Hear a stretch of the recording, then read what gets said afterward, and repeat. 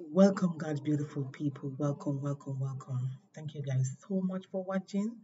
I wanted to motivate somebody out there who knows that there is a God. Indeed, there is a God up above. And yes, I have so many testimony how much this man loves me so much, how much he adores me, and I love him like, yes, I've known this man forever, all my life.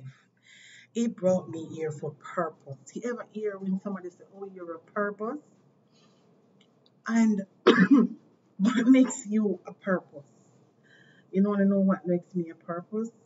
I've traveled from so far. I'm coming from so far. I can remember at one point being here. I questioned God. I was like, God, this is not my aim to be away from my family too long. But listen, I heard voices talking to me. The Holy Ghost said, listen, you are here for a purpose. I led you here for reasons. Things that you want to do, you wouldn't do it. It couldn't have done without you segregate yourself from certain situations. And let me tell you this, there is no regret in knowing Christ. Welcome again, guys. Welcome again to Love Christ TV. And I hope you guys enjoy while I try to put videos out bragging about our Almighty God. Because He's amazing. He is our Father indeed. And yes, He loves us. And do we love Him back? We need to know ourselves better. We need to know who are we praising out there. We need to know what the purpose of our lives. Now it is a new year.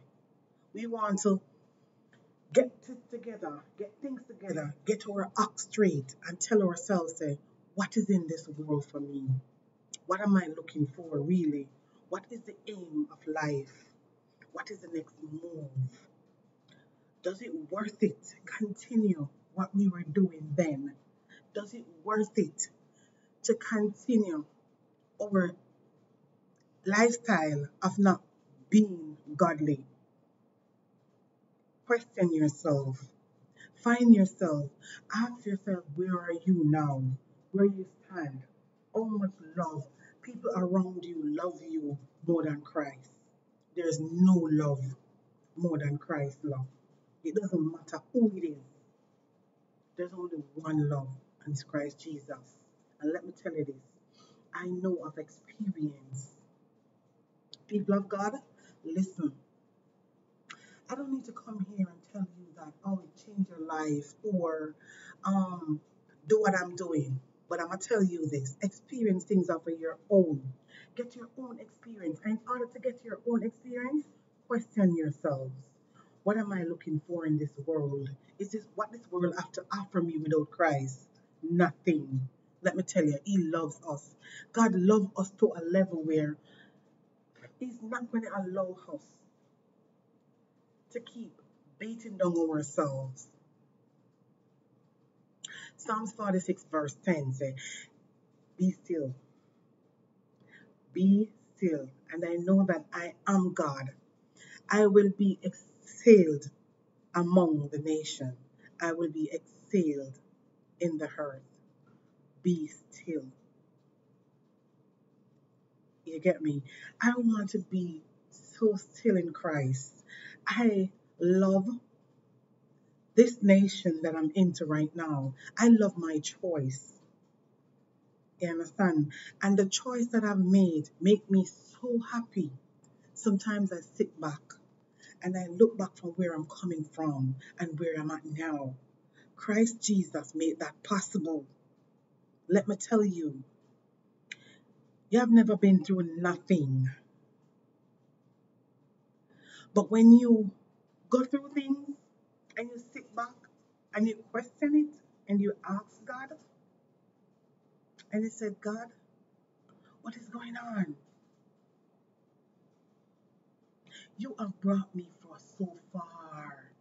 You have taken me too deep. I had a little testimony I want to share, and I want people to understand that when I experience this testimony, when this testimony come around, I try to hold it back. Reason being, sometimes it's too much for the here. Then put it that way. It's easier for me to like sit in front of you and explain my testimony than being here. But when I've been led, I have to do what I have to do. And let me tell you, I've been struggling with spiritual marriage. If some people might understand what's going on, you understand? And it's like every time I feel like I don't need a relationship because I have this feeling that telling me that this is the right way of living. And there are times when my body felt like somebody is nourishing it in sexual. And I always question myself, why do I have to feel this way? Why am I turning away from relationship? I can't deal with this. This is not a good feeling overall. And I talk with God. I remember hearing a voice said, you can't do it here. I wanted to serve God long time, fully, but where I was, it couldn't happen. And he pulled it. I remember asking him, let me know what's going on. I want to leave this place. This place is not bringing me forward to you. Each time I want to come close to you, it's keep pushing me back. It's always been something or someone pushing back things that it can't happen. And I was like, God, you need to take charge. Take charge of my life. Because you know where I'm coming from and you know exactly where I'm heading. So at one point I was like, he said, ask and you shall receive. So I was rudely interrupted. So basically I'm saying that God show me way where I can leave from where I am so I can be more at peace. So I can be more focused on him. So, yes, I'm so grateful for that moment, and I am so grateful for that focus that I am onto right now, and that I am willing to continue. And let me tell you, as I was telling you about this spiritual marriage, and I always feel like I am okay. I have company. I don't need a relationship. Whenever time I'm in a relationship, if you even say something that I don't like, or if you do something, I don't try to quarrel it. I don't try to fix it. I just walk away. And I always find myself, like, why do I have to walk away? Why I don't talk over things? Why? You know? And I pray about it and I talk about it. And I realize that I'm willing to change things. But the only way things can change is for me to leave from where I am. And when I pray and ask God, that answer was less than time. I was like, wow, this is so quick. You understand? And when I came here and I started to have those kind of dreams, same way, and feel like, yes, sometimes I got up, I'm so wet. But I'm not happy about it. I'm always being frustrated when it happens. And I don't really sleep in a nightie. I sleep in pajamas, both shorts or pants. And let me tell you, when I'm back home in Jamaica, I sleep in the shorts one. But since I've been here, I sleep in both. Like in the summertime, I use the shorts one. In the wintertime, I use the pants. But at no given time, I normally wear underwear. I normally just because those are pants, I felt comfortable in it. And I remember one time I was struggling in my sleep, fighting, and at first I've been fighting off the spirit that wanted to have intercourse with me. And I said, you know what? I've been praying about it and I talked with God. And remember, I hear a voice said, listen, Elaine, wear underwear. It doesn't matter what you sleep in, wear underwear. And when you wear that underwear, I'll protect you more. And let me tell you, people of God, I witness Christ, that man up above, fight for me in my sleep. Literally fight for me. And I was there and I felt the present coming on that the person wanted, and the person is showing me face now, like persons being or used to being around me. And I was like, no, this is not feeling right. And I witnessed God pushed away that person and he blocked him, literally blocked him. And he was protecting me. And he whispered, remember I told you when you start to wear underwear, then I'll protect you better. And let me tell you, I was sleeping there and I sat there and felt the presence of the Almighty fighting for me, literally fighting for me.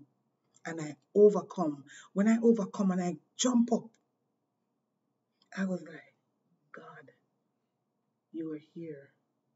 Thank you so much, mighty Jesus. People of God, he loves us. It's just for us to accept him. It's just for us to believe in him.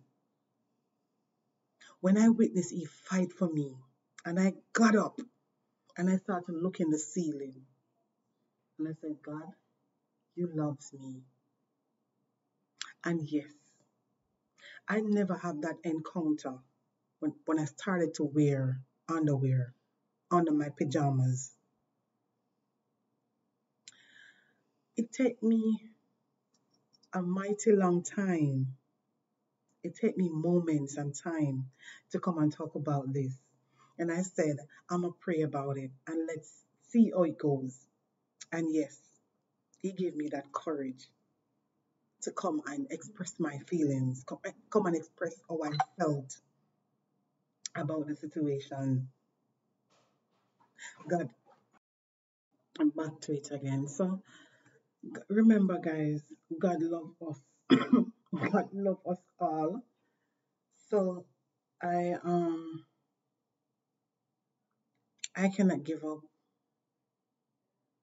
There's no giving up in my book, any at all. God love us too much. You hear what Psalms 46 verse 10 said. Be still. Be still. He loves us. He loves all of us. So all when we feel like it's the end of the world and there's no look back or there's nothing. You understand? Listen, there always been something. I'll turn off this. So, you understand? He tell us, be still and know that I am God. Glory to you, mighty Jesus. Be still. When it's your time, it is your time. But how are you going to know it's your time if you don't put yourself out there? Give in to him. Let him in your lives. Then you can say, yes, it's my time. It's my time to be glorified to you, mighty God. It's my time to lift my hands, lift my hat off. You understand? Saying that you are able. You are so able. I'm telling you, what word can't explain how much God is amazing. He is so amazing. Glory be to him. I have come so far. I have traveled through curves and corners. But let me tell you, he was there for me.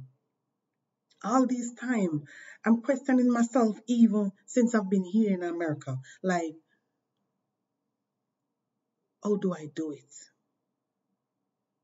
How do I reach this far?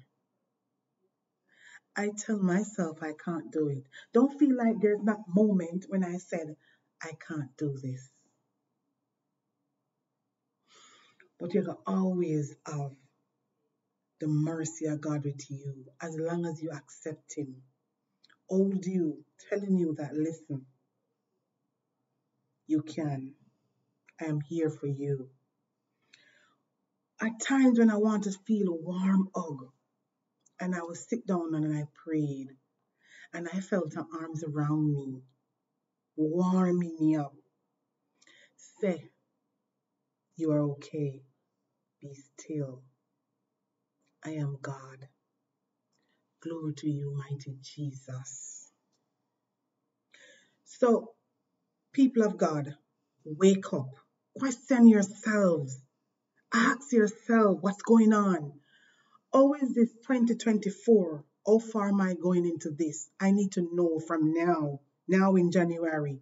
You don't wait till November, December for say, okay, I'm ringing in the new year. I wanted this to happen. Do it now. It's not everybody wake up. 2023, gone. Person's gone with it. When you find yourself now in 2024, live and direct, and you're not stringing out, you're not hospitalized, let me tell you, God is amazing. You are here for a purpose. We are all here for a purpose. How would you know? Give your life to Him. Ask Him. Talk with Him. Find out what is your purpose. Pray about it. Build a relationship with your God. And let me tell you this. When you build that relationship, it it's so meaningful.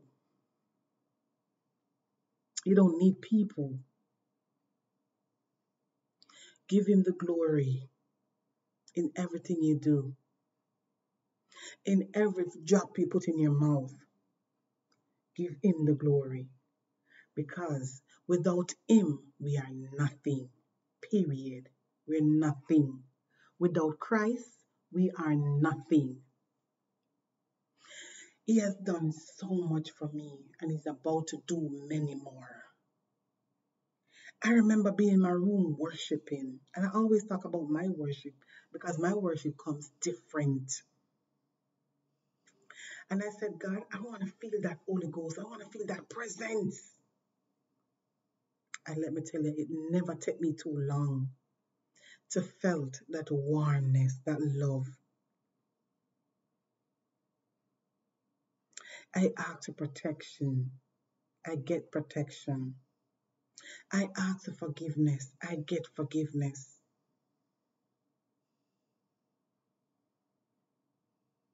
Don't feel like nothing is too hard. Nothing is too much for Him. You can't be worse than nothing. You can't be worse than no one else.